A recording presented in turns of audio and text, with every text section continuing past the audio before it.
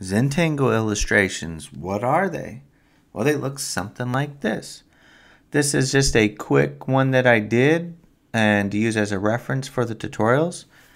Used a line art drawing of an elephant, and you can see that, let me unlock the line art here. You can see that I created or sketched with the pen tool a bunch of little parts of the elephant so that then I could fill them in with my custom Zentangle swatches. And I got a nice thick black stroke all the way around the edge, all the way around the outside, which is what we want. We want a variety of patterns, no strokes on the inside shapes, but a stroke along the outside. So how did I do that?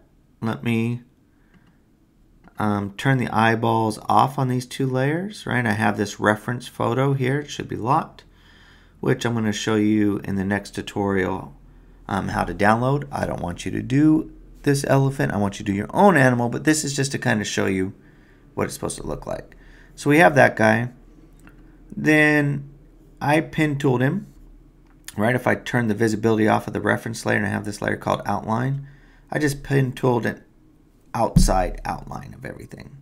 So I can have a nice thick black stroke. Let me turn that one off. I'm going to turn on the line art and unlock it.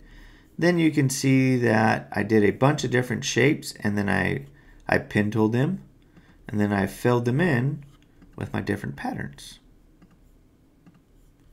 So it's going to give you some pen tool practice. Then you're going to fill it in with your patterns.